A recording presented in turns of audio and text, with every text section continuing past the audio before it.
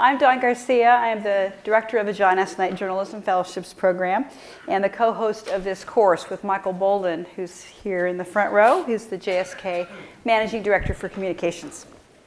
So this speaker series is a collaboration of the JSK Journalism Fellowships program and Stanford Continuing Studies. Each of the 5 nights, we are devoting the conversation to 5 important issues for the JSK Fellowships program and for journalism. Tonight's class, which is the 3rd, thank you, is how journalists cover bias, intolerance, and injustice. And tonight we've invited journalists who will provide a variety of perspectives on this topic. The first part of the evening is going to be me in conversation with Richard Louie, who's anchor for MSNBC and NBC News. And Richard has reported from around the world on a range of issues, including human trafficking, and he's led conversations on the state of race in America. We'll take a short break after our first session. We'll have a chance for questions as well. In the second part of the evening, Geraldine Moriba, who's a 2019 JSK Fellow and founder of Moriba Media, will moderate a panel of journalists who deal every day with issues of diversity and inclusion and coverage on a range of issues, from Muslim communities in America to how to encourage diverse voices to be heard and read on the op-ed pages of the New York Times. As I said, every evening, as we've done before, we will have a chance for questions. Erica Bartholomew, waving her hand over there, will have index cards if you'd like to have any questions, and then just pass them toward that Erica's side of the auditorium. And we'll try to get to as many as we can at the end of each session. Just a final reminder that a full syllabus for this course and readings, links to sites we think are interesting and helpful, and recommended books are on the Canvas site. And as I said, no quizzes, but we hope you find those materials interesting to help you with your understanding about journalism today. So tonight's topic, how journalists cover bias, intolerance, and injustice. I'm going to introduce Richard just a little bit more because he's got a great, interesting background and some local connections here. So he's, as I said, been at MSNBC, an anchor since 2010. And he spent 5 years at CNN Worldwide, most recently with CNN Headline News. He was a solo anchor of the 10 a.m. hour of a Morning Express, and he led political reporting throughout the 2008 presidential election. Being a native Californian myself, I was interested to see Richard's California ties, and there are many.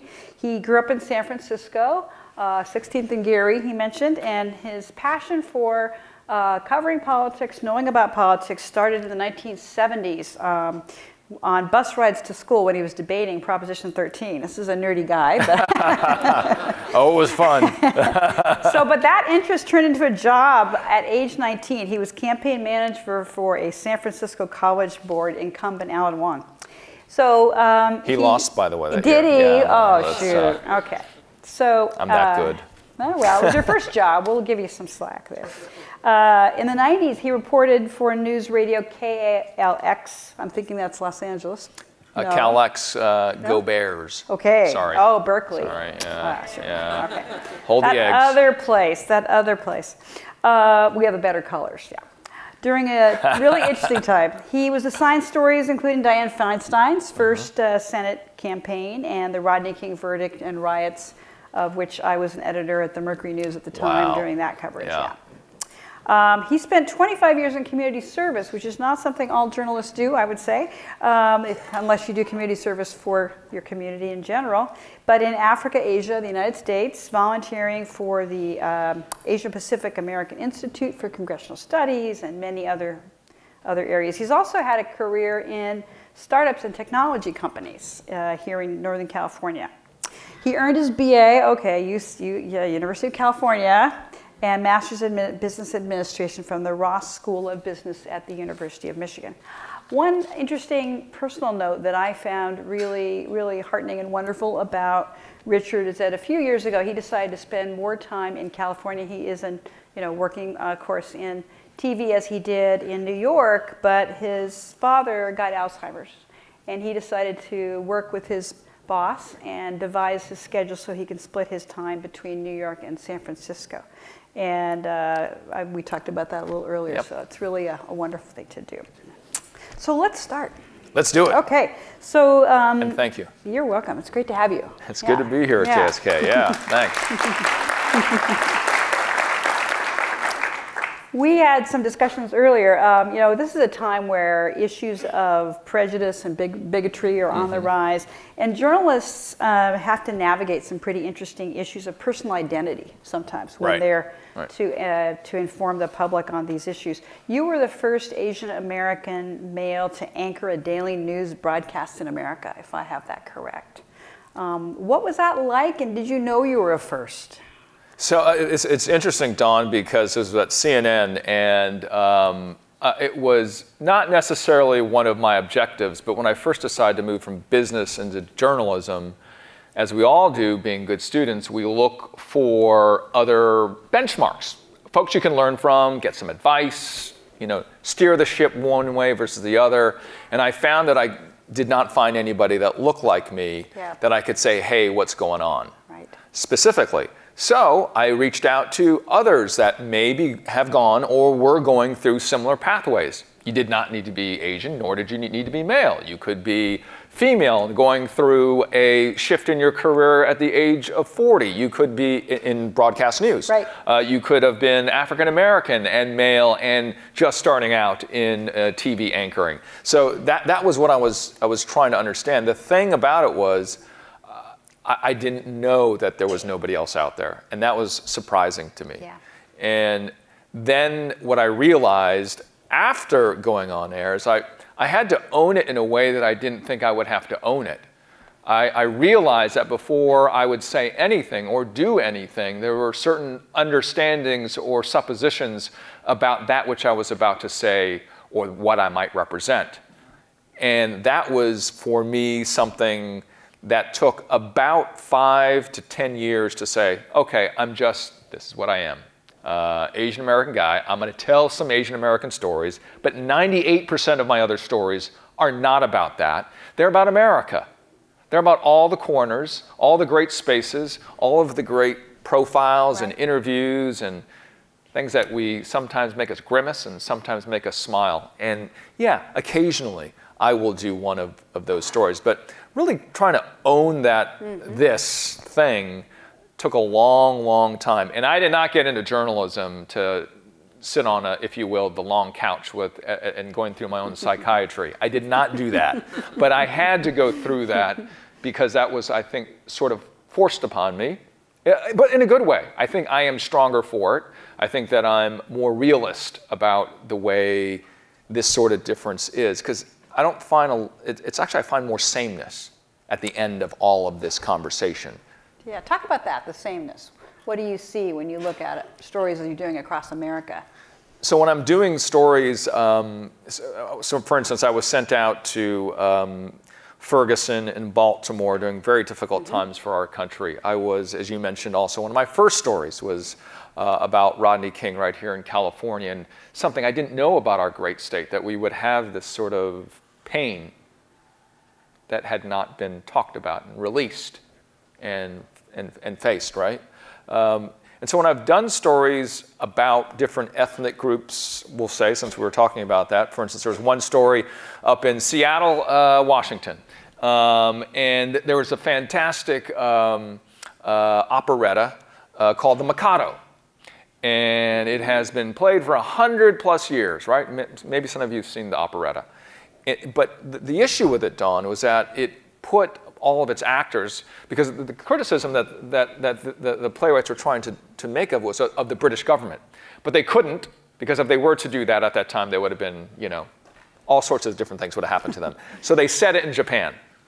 And so for 100 years, this criticism of government happened in the construct of Japan.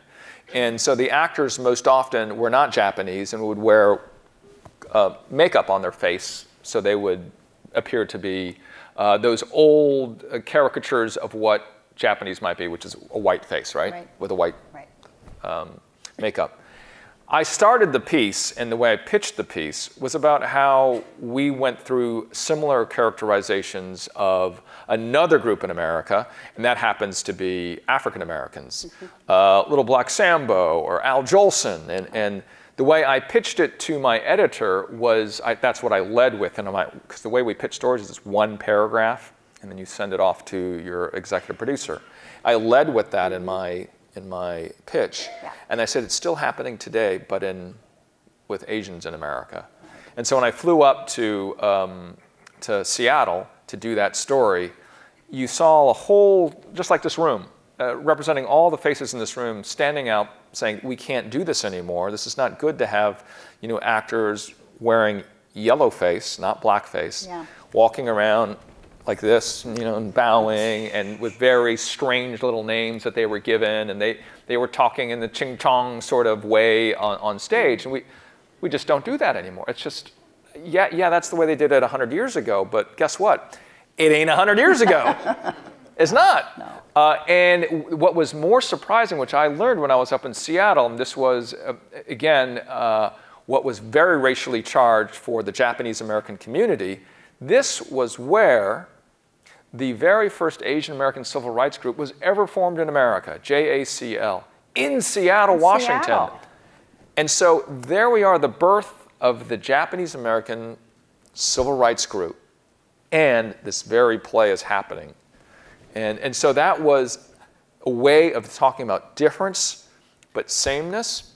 And then, the way we ended it was there's going to be a conversation that's going to happen. And there was a conversation that happened, a lot like this. They all gathered later on, and they decided, guess what, we don't need to do it that way anymore.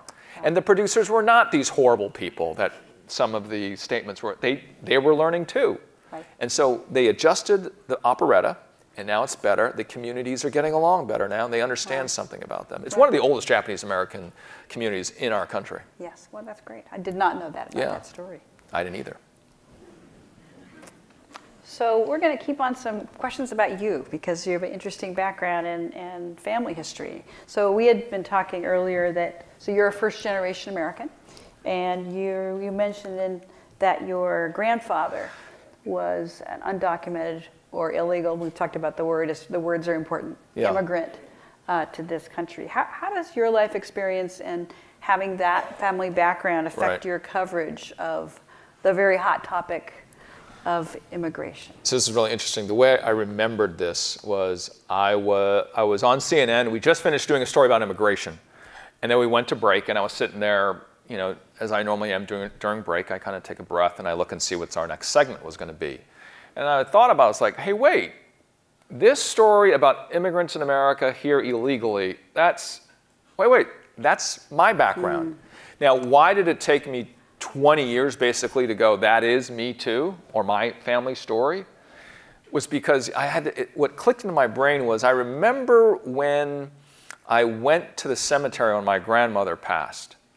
And my last name is Louis, by the way. We show up, and we unveil the tombstone. And it says Wong on it, W-O-N-G. And I'm like, I'm 15 at that time. I'm like, Dad, are we really that cheap? Was that good of a price? Us Asians, we're a little cheap sometimes. So I was like, well, it's kind of crazy.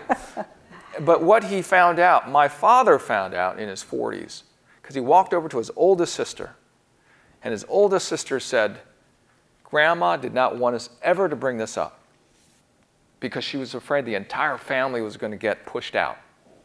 So even during the 50s, when the government said, it's A-OK, Grandma still said, no, we're not going to tell them our real last name. Wow. So my real last name is Wong. I'm really Richard Wong. I have the Wong name. Thank you. Good night, everybody. No. I just want to see if we're all still awake right now. Oh. But so then fast forward to CNN, we're doing this segment on immigration. And that's when I said, oh, that's me. Yeah. Oh, wait, that's America. That is what we've gone through, whether it's a left or right administration. We've gone through solutions given this dynamic of what we represent to the world and Right. what we represent to each other here in the United States. And so that was that realization. And then, so when I do stories on immigration, and for instance, I was doing, we were talking about this earlier, I was doing a story on dreamers. And there's a significant number of dreamers, kids that were brought here from Asia.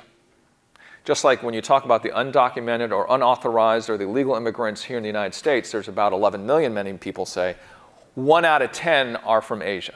So there's 1 million of folks that look like me. And those are my grandparents. Yeah. Those are my grandparents when they came here. And so it was one of the first stories I did at CNN, by the way, was on this thing called Paper Sons. And the reason why, which we can talk for a long, long time. But now when I'm talking about immigration, I want all sorts of different faces, because we have folks that have gone through the story that have white faces, black faces, brown faces, purple faces, yellow faces. And so when I do segments, I put them all up just so we understand it's just not one background. So I take that part of what I remembered I was, and I certainly make it part of my storytelling.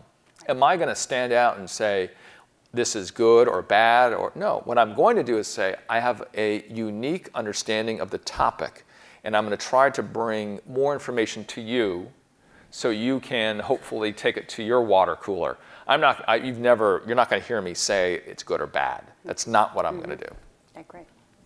So let's shift it a little bit. We're talking tonight about how journalists cover intolerance, bias, injustice. So there's a real tension, I think, between two mandates in journalism. So on the one hand, there's a commitment to what has been called objective reporting, and the other is shining a light on injustice in our society. And these two things are both values in journalism.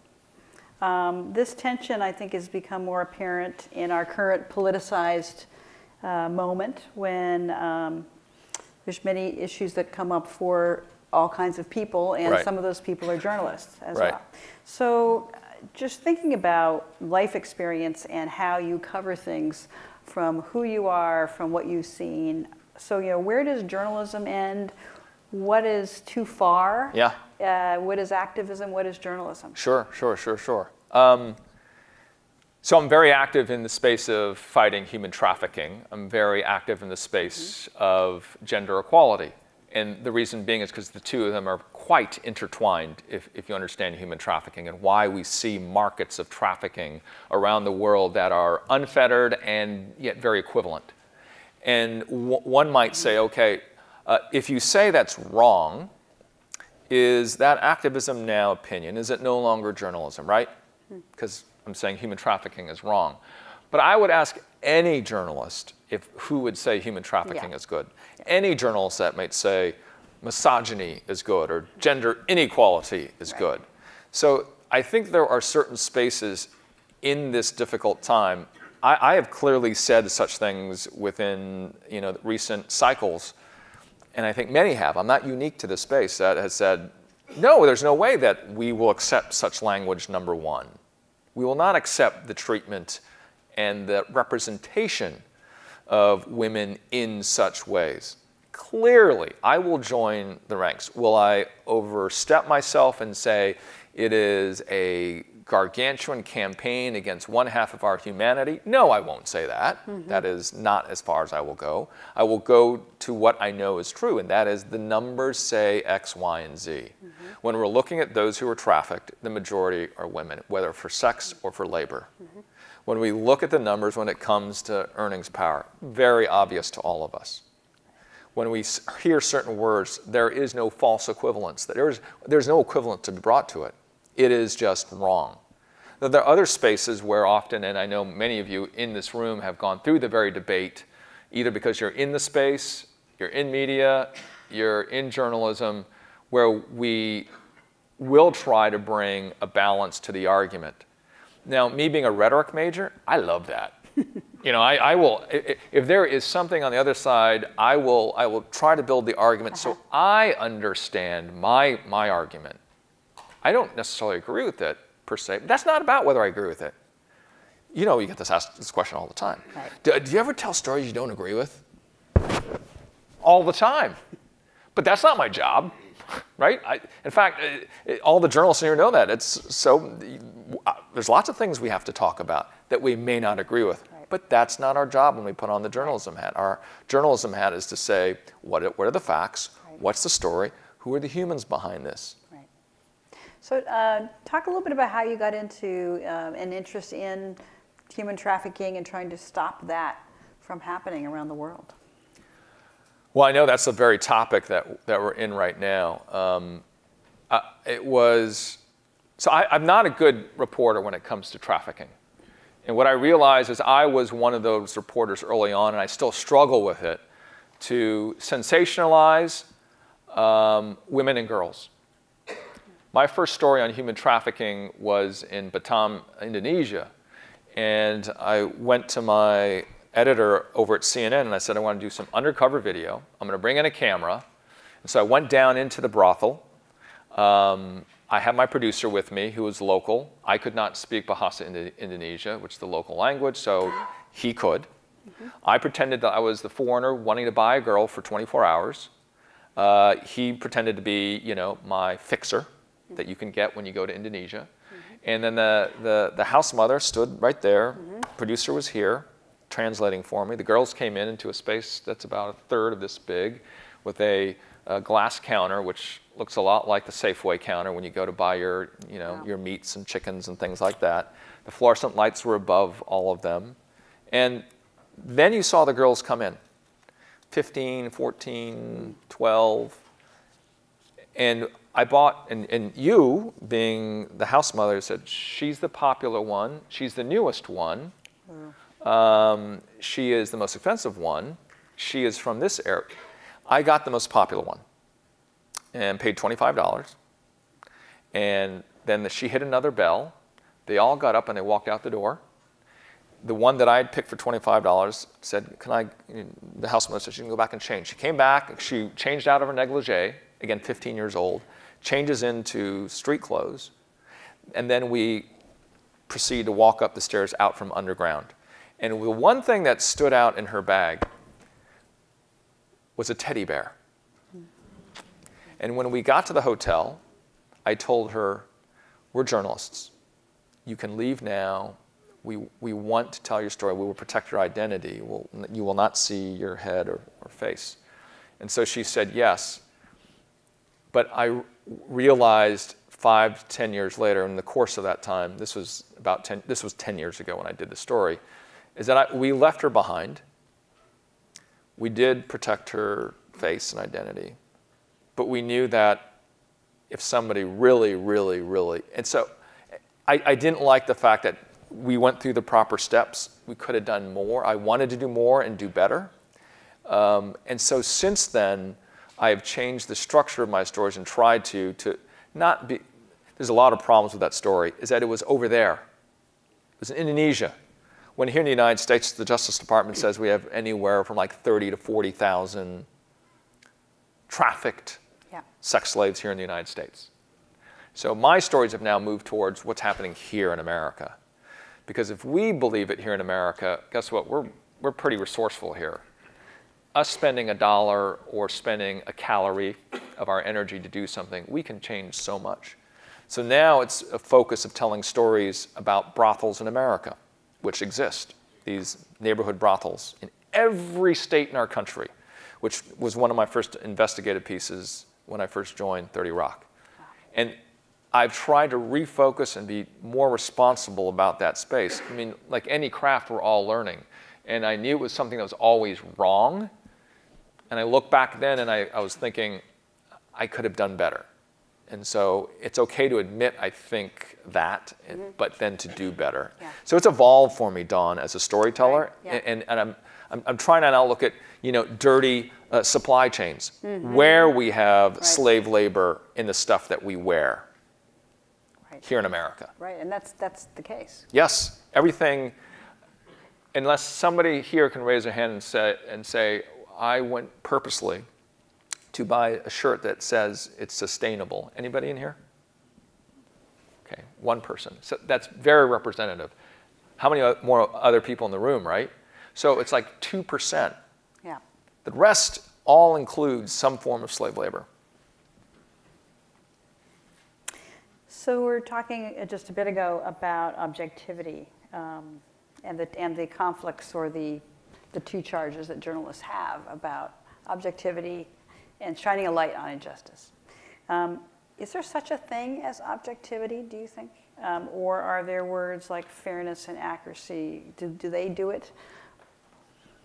Yeah. Being a rhetoric major, I would say no. But you try your darndest to do it, right? Mm-hmm. It's are you a person of Plato, where you believe there's some absolutes, or do you believe? Obviously, I believe in the Socratic method, right? That we will sit here and we'll find the truth that way. Mm-hmm. So, and if you put on your religious hat, then you go, yes, of course, I believe in the Platonic absolutes. But I think in reality, we strive for objectivity. Mm-hmm. We're just not perfect. The question is, how imperfect are we? Yeah. And we'll have different gradations. I have a different gradation depending on the story and the efforts that we might make. And there's different, certainly there's certain core facts mm-hmm. to the stories we put together. Mm-hmm. And of course, we fact check everything. But for instance, when we have a breaking news story and there are death counts, interrupt me if you're going to. No, it's okay. Keep going. I have one more. If there are death counts, we absolutely are super, super careful about that. Doesn't matter. Accuracy. Yes. If the AP says X, we will wait depending on the story, we will wait for our own fact-checking process to happen internally at NBC. Even though it's the AP, and the AP is the AP. Right. What about bias? What about the word bias, which sometimes is defined differently maybe than people might have different definitions of bias. We all bring bias. Do you believe that? Do you think that that journalists have bias? Yes. Do they bring it out in their storytelling to an egregious level? What do they do with it? Yeah. Right. I think my bias, as I said earlier, is my experience and, mm-hmm. and that which I can bring to a story. And as I get older, I'm glad that I bring on that bias, if you will. But the bias includes a lot of different things. It includes a lot of information. It's a life experience, or what? Yeah, I mean, we can go into that space. But once we cross the line, and I shouldn't say the line, once we cross the threshold from, oh, I have all my thoughts and experiences and what I bring to it, when it comes to the story, I'm weeding all of that out. That is gone. But if it informs me to a story, so going back to trafficking, mm-hmm. I have a bias against trafficking. Right. So since I have a mm-hmm. bias against trafficking, what does that mean? Well, what it brought to me is into a space of now I'm looking at why does it happen no matter what country I go to report on it. Yeah. Gender inequality. Why does that happen? That's a broader question, but it certainly helps me understand why we have trafficking. And the bias is so the bias has a lot of different potential outlets to this mm-hmm. conversation, mm-hmm. but to answer your question very straightforwardly, yeah. yes. Mm-hmm. And for me as a journalist, right. when it comes to telling a story, do I include that? No, I try my darndest, and my editors do a great job too of taking out any sort of imbalance in the story. I want to talk a little bit about MSNBC, and it's sort of the shorthand for many people is it's the opposite of Fox News. I've never heard that. It's the first time. Well, there's a first time for everything. First time for everything. I've never heard that ever. We were talking earlier, preparing for this evening, about some changes that MSNBC was making, mm-hmm. and I just was curious if you could talk some more about that. They were about refocusing it more on news, but continuing to have opinion, but where it played in the programming. And I wonder whether people recognize that, notice it, and right. maybe just talk a little bit about what MSNBC is thinking about on that. Yeah, I mean, I can't speak for the network, right. But what yeah. I can speak for is my observations as a consumer of news, and going into. So I don't know if you've ever watched West Wing at all, but I went through the entire season in the last year. just because I loved the show. So fun. Yeah. I was living abroad at the time, so I wasn't able to watch the show, and I just, it's just fun. Yeah. But I was looking at how MSNBC was portrayed throughout that series over the course of the years. Oh, interesting. And it was a news source. Yeah. And you looked at the way they were expressing themselves. Then I think what you'll see, some of the observations of where we went in 2011 and 2012, is that MSNBC started to represent a point of view that was progressive and from the left. And it started with some hours and then became more hours and more hours. I think that's a common observation of what happened back in 2011, 2012. I think the observation that one might make today, looking at some of the critics out there, the TV critics who watch these sorts of things, is that within the last 2 or 3 years, you've seen those numbers of hours go down, and that you will see instead progressive point of views only in the evening. And going up to that point, you'll see that we have more hours that are news focused, where you have journalists that are anchoring, and you also see those who have the point of view from the right who are anchoring. We had Greta Van Susteren, for instance, at one point. We have Nicole Wallace, Hugh Hewitt, here from this campus, right, from Hoover. And so our stable has grown to, I think, balance out what those observers may have said was before, and more focusing on, okay, what is the news? I think what you'll hear from the leadership is that we're just trying to be smart, and that's always our drive. We have to be thinking about whatever the content is. We can't just be we have to think about what's the context. Why is that important? Right. And I think when we have folks like Brian Williams, for instance, at 11 p.m. right now, just as one example, he will give context to stuff that only he can, because he's been everywhere. Lester Holt, the same. Nightly News, different product. He will give us context. He's a reporter's reporter, Lester Holt is. Yep. And a nice guy. Yeah. By the way, his nickname is Iron Pants. Iron Pants.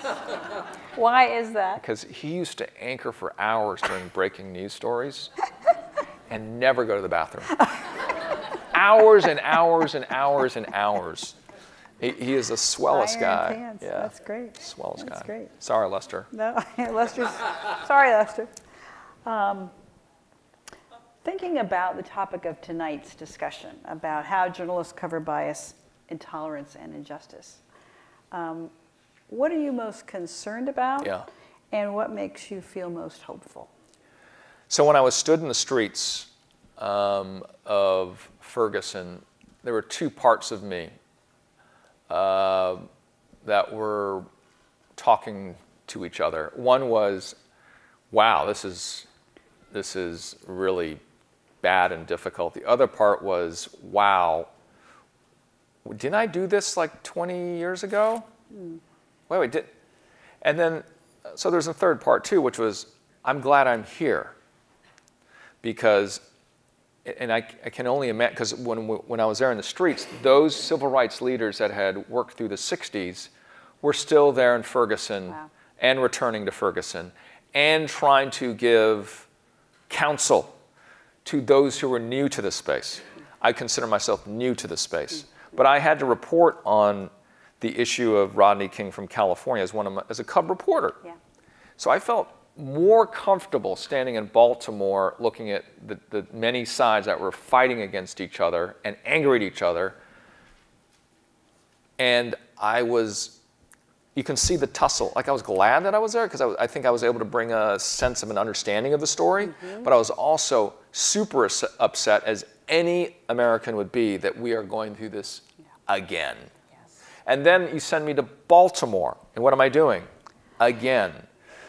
So I was glad that I was sent there, Dawn, because, again, as we were saying, perspective. Yes. Context. Now, I would not lead in my reports about here we are again, or I remember what it was like back during Rodney King. I wasn't there during the 60s, but I wouldn't lead with that. But I would suggest to my producer, to suggest to 30 Rock, to the anchor, feel free to ask them about what this historically might mean in our recent history. Yeah. And I would reflect on the Rodney King time with our time 20 years, and it was weird to think 20 years later, because it didn't seem that long to me. No. But having that historical perspective is really important and often missing, I think. And that's why I was glad to be there, because it was a responsibility as a journalist to do the best we could to share the pain. Like, that was really what I wanted to share. Like, this is all bad, but my job was to share the emotion and the pain that we all might feel, given who we are, given that we fight for this country to be a great place, and I needed to try to do that. But I also had to tell you exactly what was happening that day. When we were being shot at, we had security teams that we often... shot at? Yeah, we have security teams that we often would send to conflict areas. For the war correspondents here, I mean, we had that same team with us in Ferguson. We also, when I had my gas mask issued to me, and I wasn't vlogging it, I didn't have my camera out, but I knew that was a moment when they were issuing my gas mask to me and giving me training on that as I arrived. I knew something was definitely different. Yeah. We're going to go to questions now. Thank you.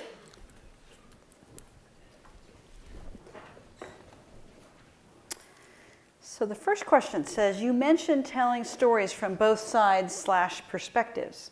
How do you mitigate false equivalencies for the sake of telling both sides? Right. And so I don't think I should be the arbiter of what is equivalent and what isn't. And if I were to do that, and it's way above my pay grade, what I do try to do is think of as argumentarian, putting on my rhetoric hat. And again, it doesn't mean, I know this is not the right or the best way, it's just the way I approach it, is that you, as the viewer, and our viewers are very, very smart. And so we never ever treat them as, okay, we need to go to the lowest common denominator. No. What we need to do is bring what I believe are the most relevant facts out, not sensationalized, most relevant, so that you digest it and you decide. The idea of false equivalency, sometimes, like, I brought up a couple examples where there is just no equivalency. When it comes to healthcare, for instance, that is way above my pay grade. But I do my darndest to be a great student and then provide what I believe are the 3 biggest points on both sides. And some people say, but Richard, that's, in some cases, false equivalency. How can you not, the argument obviously is, on one side, doesn't everybody have the human right to health care? The other side is, shouldn't it be an open market, free market sort of debate in terms of being able to access that, and that you work towards it?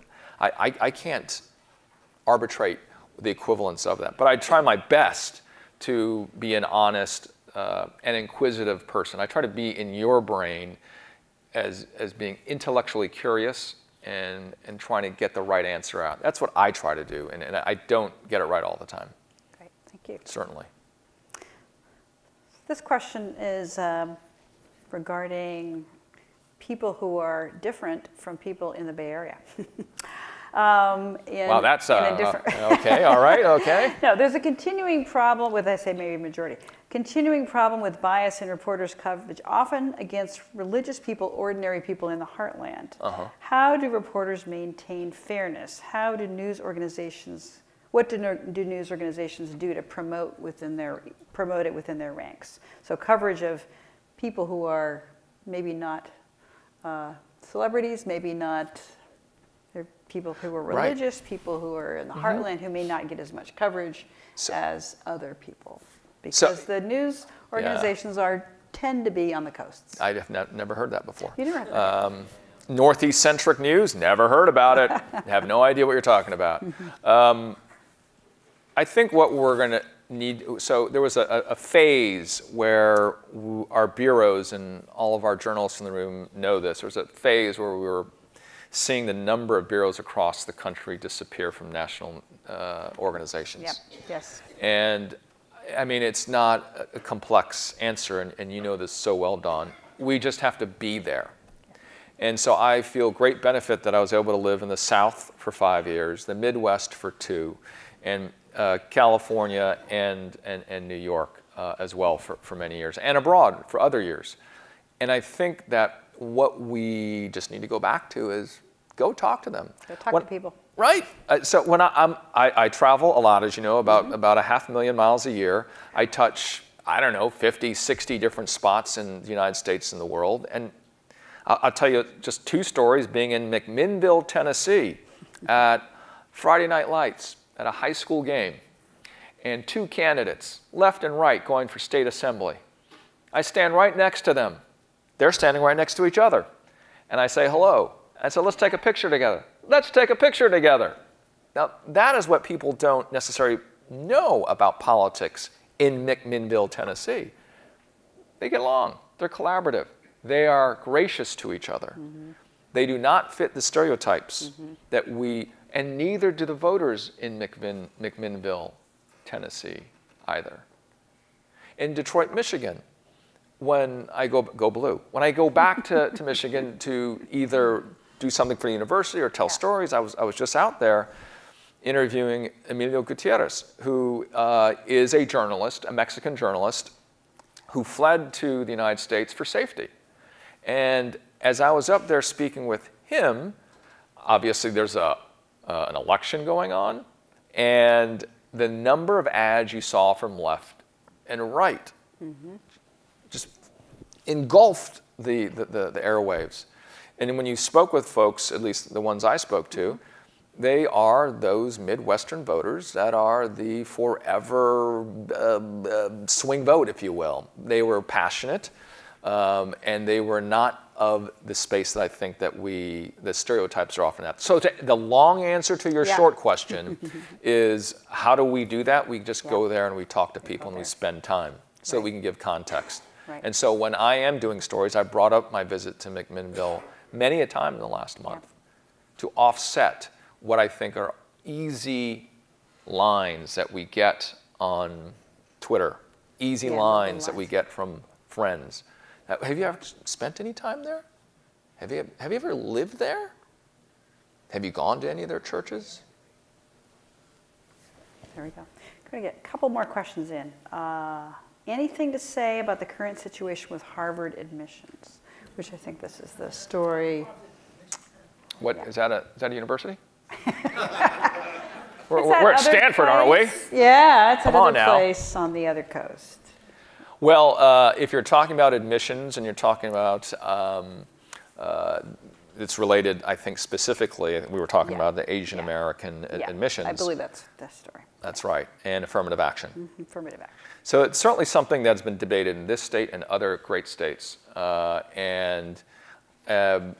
think that, and I did a story on this very dynamic of, okay, so I think it starts with, if Asian Americans are testing so well, shouldn't they just be able to get in? Why would you cap the number let in, right? That's the basic question.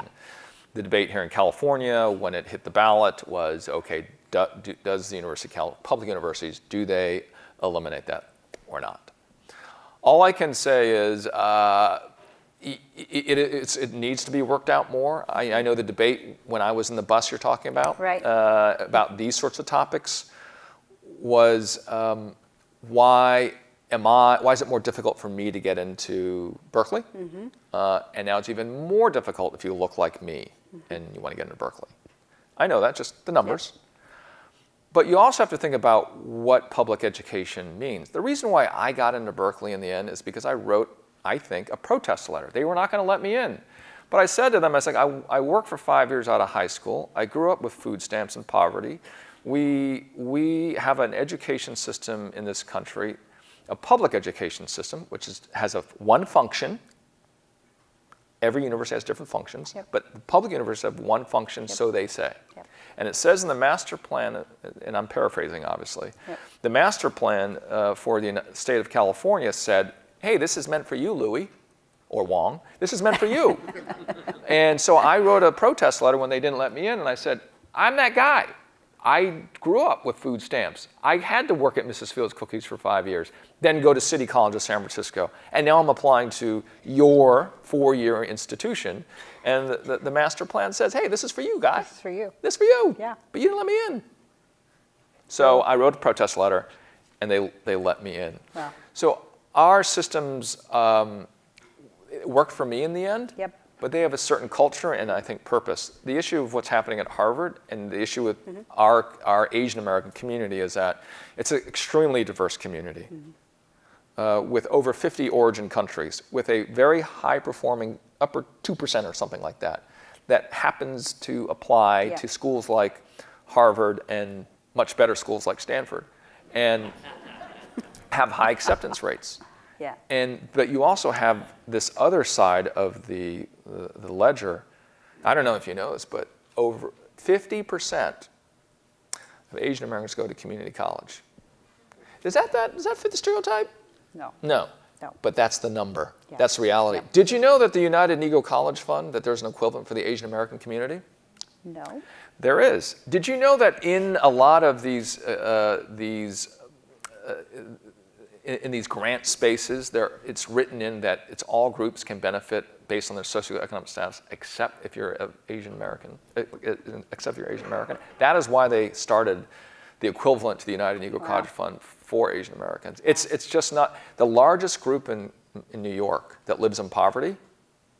If you've been to New York lately and you've looked who's been going through the garbage cans over the last 20 years, they're Asian folks. 25% live in poverty in the Asian American community in New York City. Wow. They just don't necessarily like to talk about it as much. Yeah. Right. And so when you look at the dynamic of what's happening at Harvard, this is a super small group. I think those that would be critical of the argument to get rid of that would say, well, didn't your parents benefit from affirmative action? Isn't that why you now have the ability to be critical of affirmative action? Those who would be critical of those saying that. That's the opposite argument. Yep. Where I stand is not relevant, but I just know it's not going to be solved, right? Yeah. It's not going to be solved like right now. But sorry, I had to go long on that one because it's clearly a complex issue. It is, and I'm going to do one quick last one, yeah. And we're just about out of time. So the question is about the ranks of broadcast journalism and the diversity since you've become an anchor. How hopeful are you for the future of diversity in the media? Ooh, in the media. So that's a big space. So I would say you can do broadcast journalism if you want. Yeah, well, how about I'll do broadcast first. How hopeful are you for the future of diversity in broadcast journalism? You know, I think that I've seen in the time I've been at 30 Rock, I've seen the first African American anchor take a seat that has never been held by a minority, Lester Holt. In the time I've been at 30 Rock, I've also seen the only Latino American male sit in an anchor seat in cable, Jose Diaz-Balart.